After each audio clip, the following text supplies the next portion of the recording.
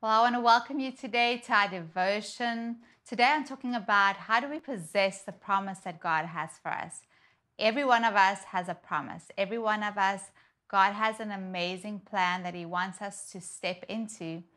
And there's certain things that we can do to possess the land and really live a life of abundance. So I want to read to us today from Exodus 3, verse 8.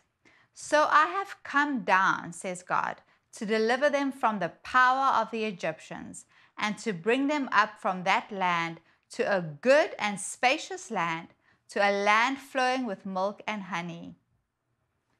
I just love the scripture because it just shows us what God's heart for us is. He wants to take us from the land of the Egyptians. The land of the Egyptians represents a land of hardship. It represents a place of slavery where you don't really have freedom.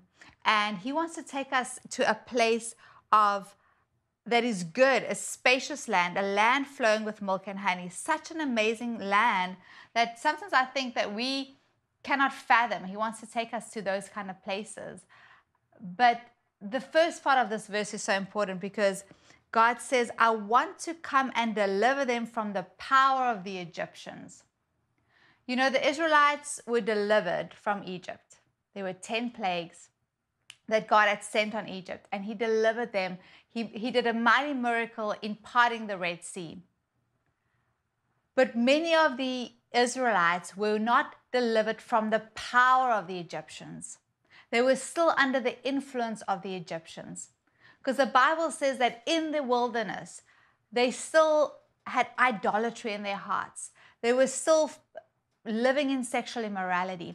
They were living for the moment. And we see this in 1 Corinthians 10, verse 1 to 11. It says that, moreover, brethren, I do not want you to be unaware that our fathers were under the cloud. They were baptized into Moses in the cloud and into the sea. They ate the same spiritual food.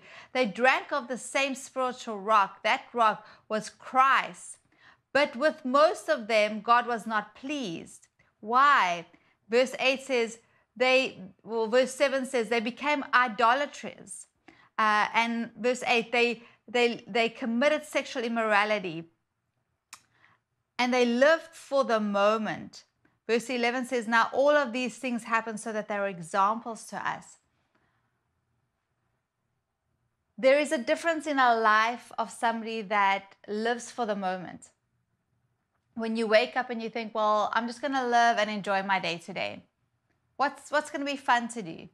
Oh, well, let me go and shop. Let me go and watch a lot of television. Let me just go hang out with friends. And those things aren't bad things to do.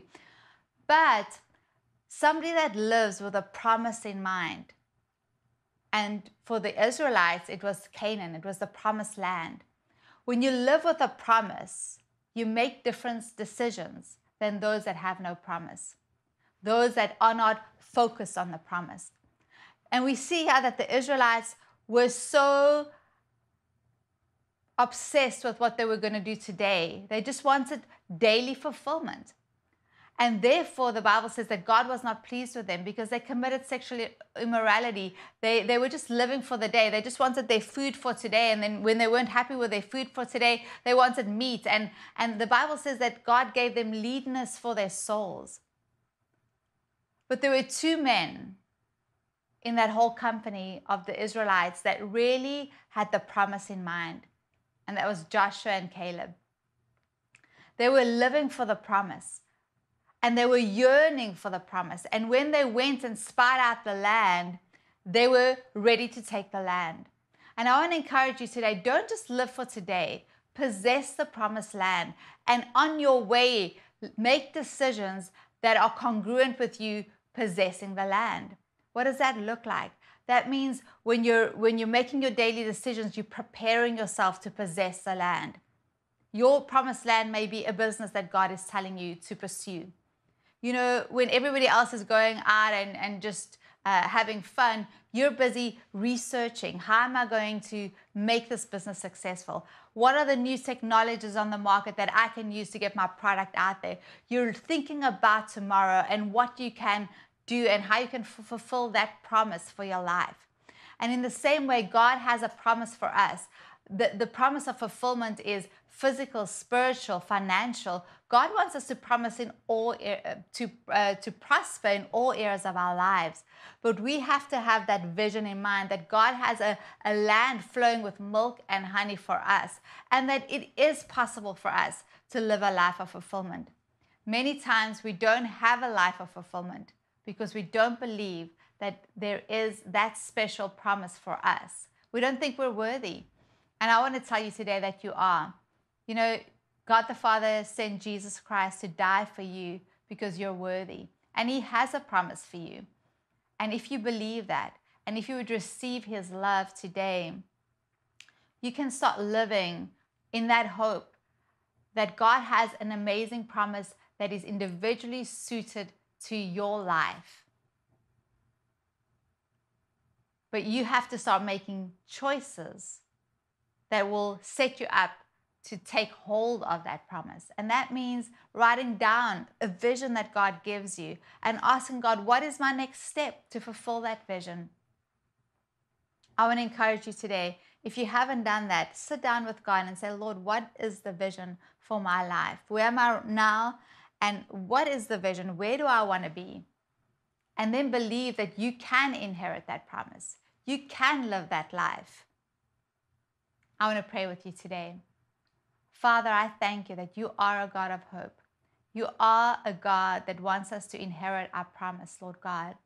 And Lord, today I pray for everybody that's watching, that they will be encouraged to step out of just living for today and for the pleasures of today, Father God, and that they will make decisions that will set them up in the long haul, Father God, to possess the promise, Lord God. Not only for them, but for their children and for their children's children. Thank you, Father God, that we can make decisions that will set our generations up for success, Father God. And I praise you, Lord, for vision. I praise you, Father God, that we can be delivered from Egypt, Lord God, that the power of the Egyptians can be broken over us, Lord God. The power of the world, Lord God, the power of worldliness, Lord God, and the bondage of slavery can be broken over us through and in the mighty name of Jesus. We bless you today. Amen.